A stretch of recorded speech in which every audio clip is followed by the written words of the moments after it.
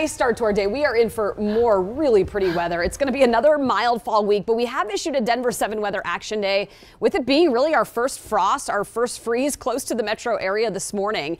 Frost advisory early on. We're going to see a lot of sunshine in 60s though today, so things are going to warm up pretty nice. Right now 38 in Denver. You can see clear skies. There's going to be a lot of sunshine out there this morning. Winds are coming in out of the southwest at about 5 to 10 miles per hour, and most neighborhoods are right at, if not just maybe 1 or 2 degrees above freezing right now. Denver 33, Centennial 34, Erie 31, Golden right now actually a pretty mild 36, and more 20s to low 30s for the mountains. So here across the entire metro area, this blue, we're under that frost advisory, and then the teal color, a freeze warning covering most of eastern Colorado. And in some cases that obviously becomes more important for some of the crops and for some of the farmers out east. Right now looking at 30s, we're going to see temps climb into the mid to upper 40s by about 10 o'clock. By early afternoon, 12 to right around 1, will be at close to 60 degrees. Again, sunny skies, 50s for the mountains today. Highs will be right around 65 here in Denver. Overnight tonight, it's going to get chilly, but not quite as cold tomorrow morning.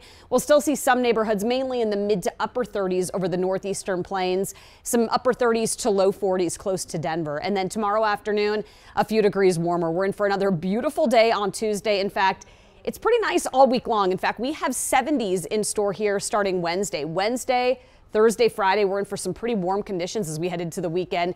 It's going to get cooler next week with a better chance for some showers. Overnight lows, though, are again, Jason, going to be right around 40 to about 45. So not anticipating another frost advisory tomorrow morning. Well,